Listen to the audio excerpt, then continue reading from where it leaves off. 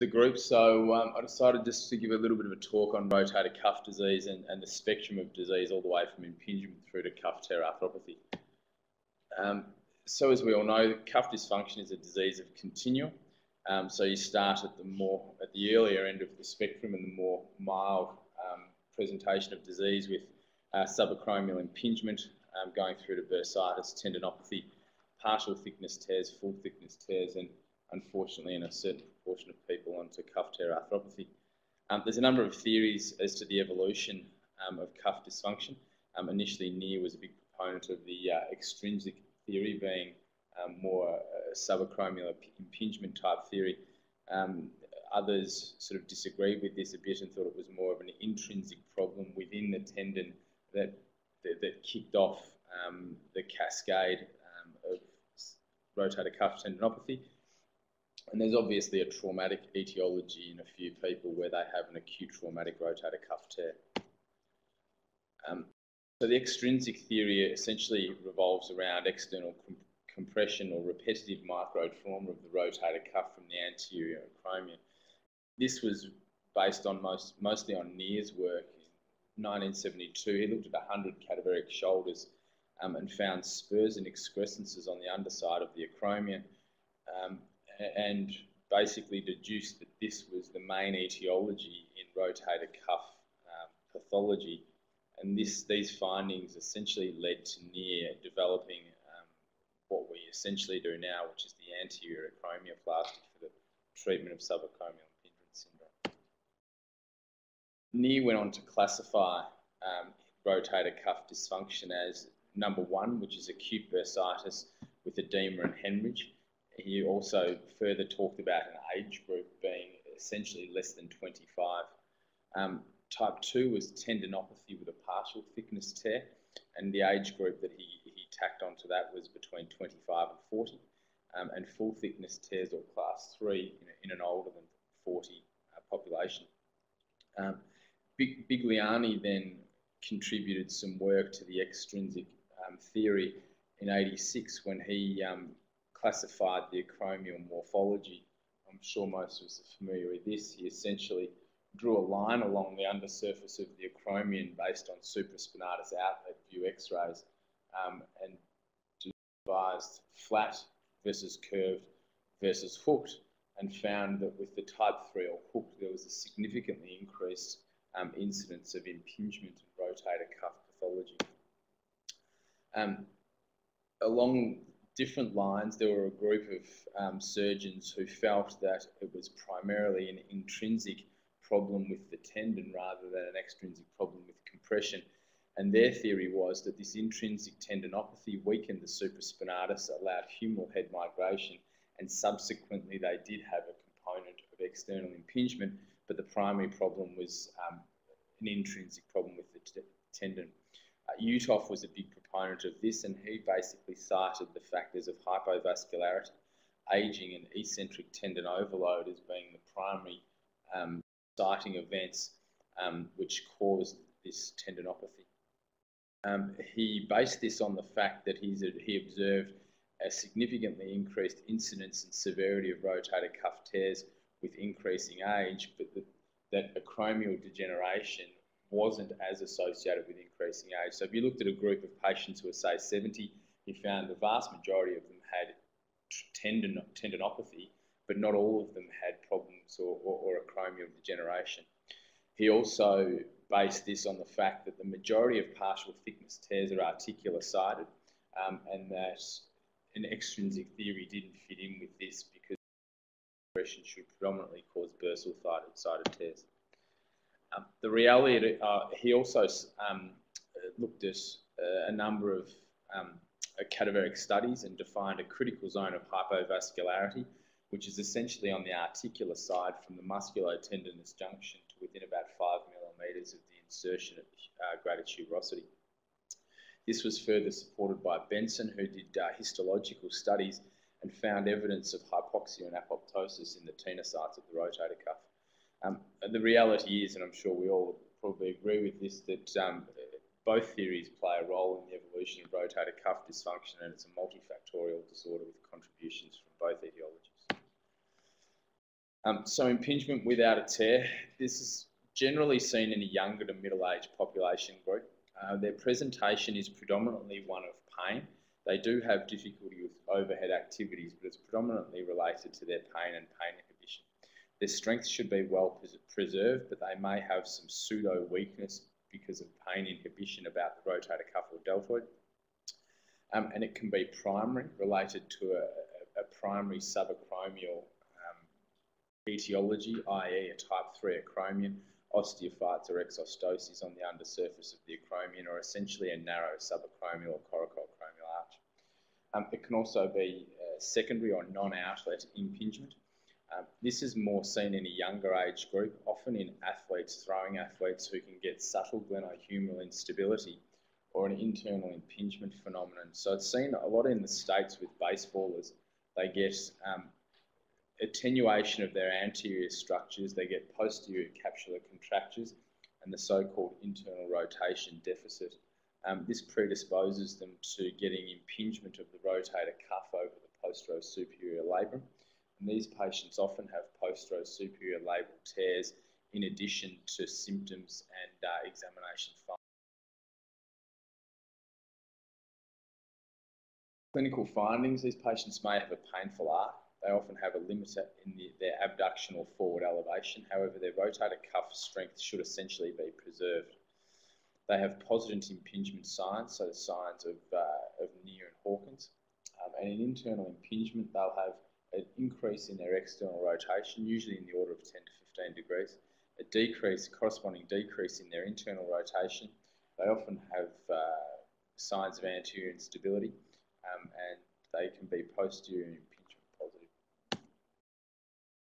Investigations for these patients. So as usual, we'd start with plain x-rays, looking at the acromial morphology, whether they've got any degenerative change in their AC joint and any spurs contributing to subacromial impingement. It's always good to have a look at the glenohumeral joint and make sure there's not primary glenohumeral pathology, which is being misdiagnosed or thought of as primary rotator cuff dysfunction. And reasonable to do an ultrasound just to confirm they don't have a rotator cuff tear. However, the most common thing to see on ultrasound is just subacromial bursitis. Depending on the patient population, an MRI is sometimes a reasonable investigation, especially in a younger age group with the internal impingement type pathology, just to ensure they don't have any other internal derangement and to assess their anterior capsulolabral ligamentous structures for integrity. The vast majority of these are managed non-operatively: education, lifestyle modifications, anti-inflammatories and analgesia. Injections have a 79% improvement rate with patients not requiring surgery at 2 years. And physio tends to improve pain and function, but doesn't really improve range of motion or strength based on the studies that I read. Surgical management, acromioplasty can be used in patients who are non-responsive to non-medical management. And essentially that involves acromioplasty on its own. Open versus acromioplasty essentially have equal outcomes and no difference in function, pain, etc. But arthroscopic results in a shorter hospital stay and a quicker return. Partial thickness tears, these are extraordinarily common and they're an age-related phenomenon. 30% of patients who are completely asymptomatic but greater than 60 years old will have a partial tear on MRI if you MRI scan them. This increases to between 50 and 80% depending on which paper you read once you get over 70 degrees. So these are 70-year-old people who are completely normal and well-functioning who go and have an MRI scan but are completely asymptomatic, and they will have either a partial, 50 to 80% will have either a partial or full thickness tear. Essentially, they can be classified as articular, interstitial, or bursal-sided, and these have slightly differing pathogenesis and a slightly different natural history depending on where the partial thickness tear is located. Essentially, they have a very limited healing potential, and the general rule with partial thickness tears is progression over time, but there was a study that looked at partial thickness tears, and about 10% showed no progression, and about 10% actually resolved when they were, that was done on arthrography. So there are limitations to arthrography, but they looked at arthrography 2 years later, followed these patients who were managed conservatively. 10% stayed the same, 10% got worse, and about 60 to 65%. So 10% got better, 60 to 65% got worse. Articular-sided tears are by far the most common. In a series by Weaver in I think it was published in Arthroscopy in 1999, 88% of the partial thickness tears in his cohort were articular-sided. This is mainly to do with the fact that the critical zone of hypovascularity predominates on the articular side, and that the articular side has a much lower tensile strength and a lower ability to undergo deformation compared with the bursal side. Essentially, this phenomenon is related to this intrinsic tendinopathy, so hypovascularity, age-related degeneration, etc. But you also see the articular-sided tears in the internal impingement phenomenon that we saw earlier. The relevance of this is they have a more rapid progression and are less likely to resolve spontaneously or respond to conservative management compared to a bursal-sided tear. Bursal-sided tears are less common. The bursal side has a higher tensile strength and a better ability to undergo deformation. There's a greater association with these types of tears and the external or subacromial impingement phenomenon. Dieseae et al. Did a cadaveric study and found that all cadaveric bursal tears had lesions of the acromion, so had some sort of inciting lesion causing impingement, whereas those that had articular-sided tears all had a normal acromial morphology without degeneration, without spur formation or exostosis. Bursal-sided tears also show a slower progression, so that it's more reasonable to treat them expectantly and operate on them at a later stage. Presentation, again, the presentation is going to be quite similar to that of impingement, where you get the inflammatory edematous subacromial bursitis, and that's giving you the pain. Pain is usually the prominent presenting feature in these patients. They often have a significant nocturnal component and complain of difficulty sleeping on the side, and often have pain coming down the anterolateral part of the arm into the deltoid towards the deltoid insertion. They may have mild rotator cuff weakness, but again, pain is the main feature. And with these patients, because of this pain and its potential radiating quality, like with any other pathology of the shoulder, you need to consider cervical spine pathology and examine appropriately. Again, go through the same routine investigations, x-rays. Ultrasounds, I think, are the mainstay of diagnosing problems in the rotator cuff. They're cheap, they're readily available. They're a dynamic investigation where you can observe impingement, bunching of the subacromial bursa and the like.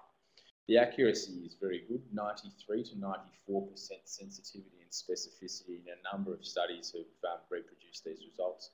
The biggest problem with ultrasound is it's operator dependent, and it's very dependent on your sonographer and your radiologist who are reporting the investigation. MRIs are good to look for associated pathology, and in partial thickness tears they're less relevant, but we'll talk about their relevance in full thickness tears. And I'm sure we're all aware that the gold standard is arthroscopy, which is both diagnostic and therapeutic. However, it's a much more invasive modality than the others. These are arthroscopic slides here. The one on the left is an intra-articular arthroscopy showing an articular-sided tear. You've got the humeral head there just on the right. The figure on the left is from the subacromial space looking down, showing the bursal-sided tear. There's a good classification system of partial thickness tears, and it's based on Ellman's classification. He essentially defines it based on location and depth. So A, B, C, articular, bursal, and interstitial, and grade less than 3, 3 to 6, and greater than 6. And I know we all love our classification systems in orthopedics, but I think this one's particularly pertinent because it actually does dictate prognosis, and it actually does dictate talk about that. Based on this, I think this is a very good treatment algorithm. This is out of a relatively recent American Academy Review article, and it essentially gives you a flow diagram to manage these patients. So all patients should initially have a trial of non-operative management, and that should be essentially for a minimum of 3 months. The vast majority of patients will get symptom improvement with non-steroidal anti-inflammatories, physiotherapy, injections, and activity modification. If they don't improve with non-surgical management, a diagnostic arthroscopy is recommended. If they have a bursal-sided tear, then if it's less than 3 millimeters, then no further management is advocated other than debridement and chromioplasty. Bursal-sided tears of greater than 3 millimeters, they advocate rotator cuff repair with the chromioplasty. Now, articular-sided tears have a little bit more leeway with regards to their management, and 6 millimeters cut-off that they dictate for management of an articular-sided tear. And they talk about repairing these without a chromioplasty. And most of this is American literature, and I have rarely seen patients have a rotator cuff repair without a chromioplasty here in Australia. But we'll talk about some of the literature regarding that. And essentially it does make some sense, because if you think about the natural history of rotator cuff pathology, the integrity of the coracoacromial arch is fairly pertinent for end-stage disease. So if you can avoid violating that, it makes a lot of sense. So the treatment here we've just talked about, so non-operative improves patients in around 90%. However, most patients' the size of the tear does progress in most patients. However, their symptoms remain well controlled. And some people advocate doing a repeat ultrasound at 6 to 12 months just to make sure that they're not getting a significant increase in size despite their lack of symptoms. Arthroscopy and arthroscopic chromioplasty are probably the mainstay, or they are essentially in the shoulder surgery that I've seen in my training. However, you want to take meticulous care to preserve the coracoacromial arch and ligament so that you do have a superior restraint if you get a recurrence of the tear or further rotator cuff incompetence down the track. Arthroscopic or mini-open rotator cuff repair shows similar results, and we'll talk about some of the literature in the future. And articular-sided tears, most authors would advocate completion of the tear and performing a double row rotator cuff repair. And in bursal-sided tears, obviously, you can just do a double row repair. Full thickness tears, getting towards the more severe end of the spectrum, can be classified as acute versus chronic based on the size of the tear, small, medium, large, and massive, also based on the number of tendons involved. Presentation in these patients, pain is usually a less prominent feature than it is in partial thickness tears, but weakness is often more severe. A significant proportion of patients, however, can be asymptomatic, especially if they're low demand and in the more elderly. And 28% of patients over the age of 60 will have a full thickness rotator cuff repair if you MRI them and they're asymptomatic.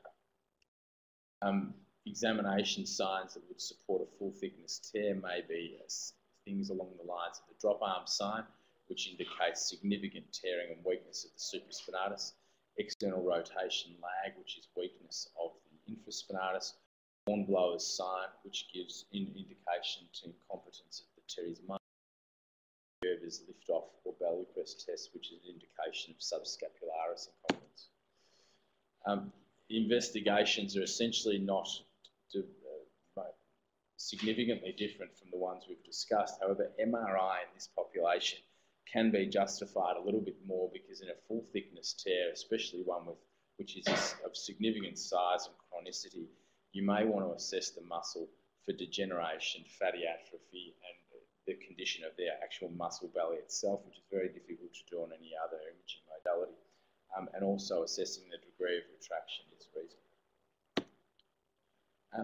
Treatment of full thickness tears, essentially the mainstay of initial management is non-operative. Bocor in 1993 looked at a number of patients who had symptomatic, so these are patients who were symptomatic, full thickness tears, and he followed them for 7 years, and these patients had conservative therapy only. 74% of these patients had no or little pain at 7 years post-diagnosis. However, only 56% of the patients who'd had symptoms for more than 6 months prior to presentation had good results. So it appears that patients who have had a significant symptomatic interval prior to presentation will do less well with conservative management. He noticed that these patients had a marked improvement in function and range of motion and had, quote unquote, a comfortable and useful shoulder. However, he recognised that surgical treatment is the gold standard in most full thickness symptomatic tears in more active patients.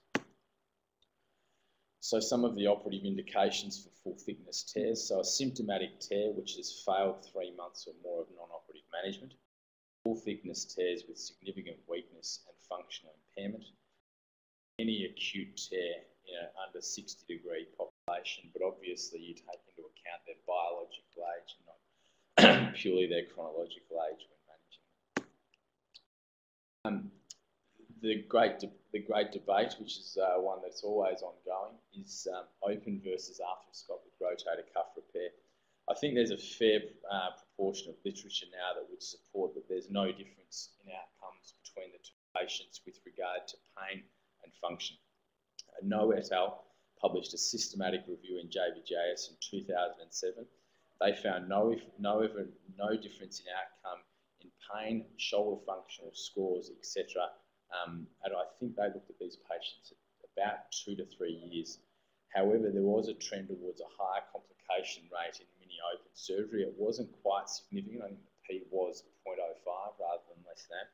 However, they had a tendency towards a higher incidence of arthroplasty and revision surgery. So that was the open group that did worse. Severo et al. In arthroscopy in 2003 again found no difference in functional outcomes. However, he also noted a higher incidence in arthrofibrosis in the open group.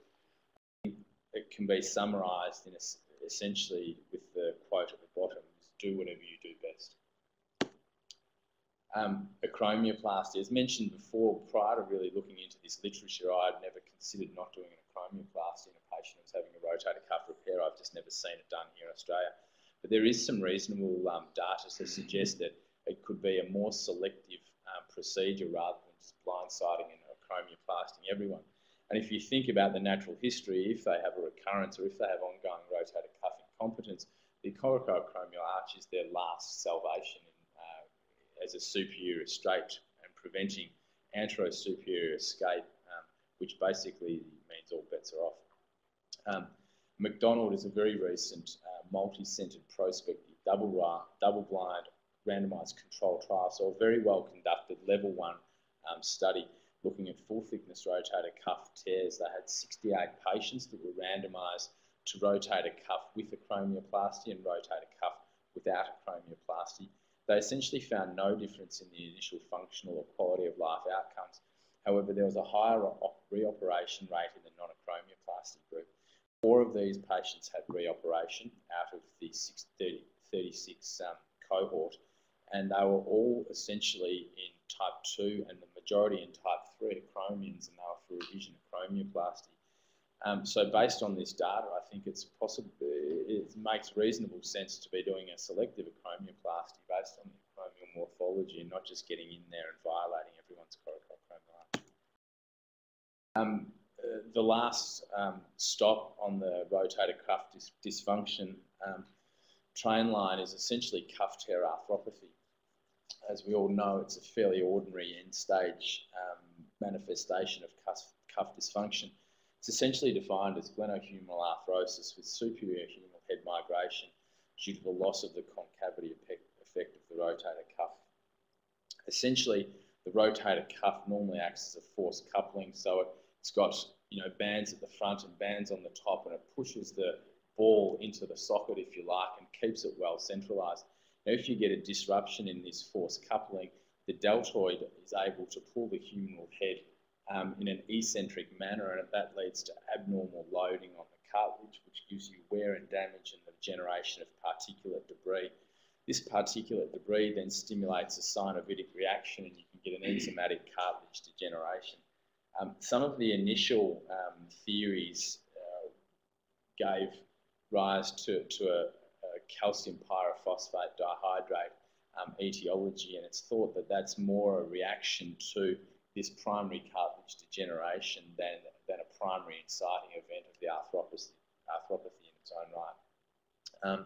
It's essentially seen in females more than males. It's more common in the dominant limb than the non-dominant limb, and they essentially present with swelling, pain, weakness, stiffness, and loss of function. So all of the aspects of general arthrosis or arthropathy, in addition to the manifestations we see of rotator cuff dysfunction. Particular to cuff tear arthropathy are findings such as a subcutaneous effusion, a prominent humeral head on examination, and they often have gross muscle wasting and may have scars indicative of previous surgery that they may have had for their rotator cuff previously. They often have a severe limitation in both active and passive range of motion, so-called pseudoparalysis, and they often have palpable or audible crepitus on examination and gross rotator cuff weakness. One of the most important aspects of the examination is to ensure that they've got or examined for deltoid function, because it's going to delineate your potential treatment options down the track. Investigations, again, X-ray is the mainstay of investigation. They have generalised osteopenia. Essentially, they have superior migration of the humeral head, which is essentially radiographically is an acromiohumeral distance of less than 7 millimetres. They get femoralisation of the humerus, which is essentially changes about the greater tuberosity, indicative of rotator cuff incompetence, and they get acetabularisation or saucerisation of the acromion from the humeral head articulating with the undersurface of the acromion. They get joint space narrowing and particularly have a supromedial wear pattern with osteophytes on the superior part of the glenoid, which differentiates it from primary glenohumeral arthritis, in which you get more an inferior osteophyte pattern. And the end stage of this is anterior escape and femoral head collapse. CT scanning is quite important in the workup of these patients, because you want to assess bone stock, especially the bone stock of the glenoid and the version of the glenoid if you're going to embark on any arthroplasty. Vysotsky and Seebow are classified rotator cuff arthropathy, and it's a fairly simple classification system. One is centred and two is uncentered. One essentially implies that you've got some degree of intact force coupling, and two implies that your force couple is disrupted. 1A is stable, you've got minimal migration and only really features of coracoacromial acetabularisation. 1B is essentially you've got medialisation with some medial glenoid erosion. Type 2, you've got limited stability in type 2A with some superior translation and supromedial glenoid wear. In type 2B, type 2A also implies you've got an intact coracoacromial arch, which is important for your later management. Type 2B is essentially unstable, you've got anterosuperior escape, implying a deficient coracoacromial arch and also implying a very difficult management proposition. Again, non-operative management is the initial port of call, so NSAIDs, pain management, physiotherapy, injections, household aids, so things to help people grasp and pick things up, especially with overhead activities, the little sort of trigger graspers, etc., and adjusting the home environment so people can function below the shoulder level rather than having to reach up above to get things. Operative management, so arthroscopy is sort of the least invasive, but also gives you the least improvement in outcomes. Essentially, this is limited to debridement, lavage, and tuberoplasty, because these patients have essentially got an incompetent coracoacromial arch. They don't have much of an acromion to acromioplasty. Tuberoplasty is essentially just doing the reverse side or the reverse of an acromioplasty and just debriding the prominent tuberosity to minimise the amount of impingement. Fenlon looked at a group of patients. I think he had about 20 patients, and he found good improvement in pain scores at 27 months with this relatively conservative approach to surgical management. And then you've obviously got arthroplasty and arthrodesis.